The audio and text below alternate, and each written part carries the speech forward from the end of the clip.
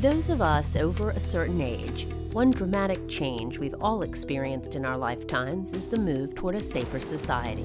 In the past, virtually everyone would take part in risky activities, such as driving in a car without a seatbelt or riding a bike without a helmet, as the rule rather than the exception.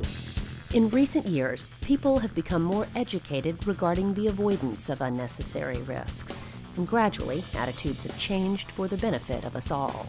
This newfound awareness is appearing worldwide, whether it be building codes for new properties or protection enhancements in transportation vehicles.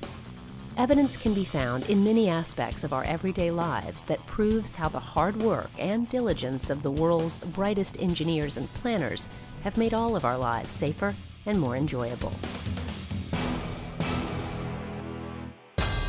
The advance toward a safety-first mentality has been embraced by both the private sector and by government, with one of the most high-profile shifts coming from the government agency, NASA.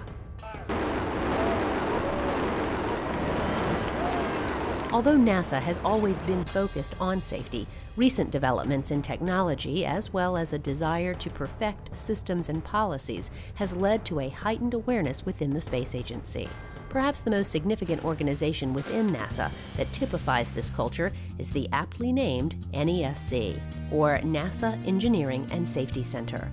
This highly skilled group is pushing the boundaries on safety even further in an effort to make systems within the agency as safe as possible.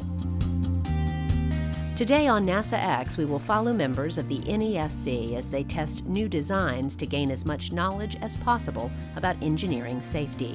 We will focus specifically on several new designs that will affect future spacecraft. And we will see how computerized modeling paired with hardware tests are now being used to pave the way for safe space systems of the future.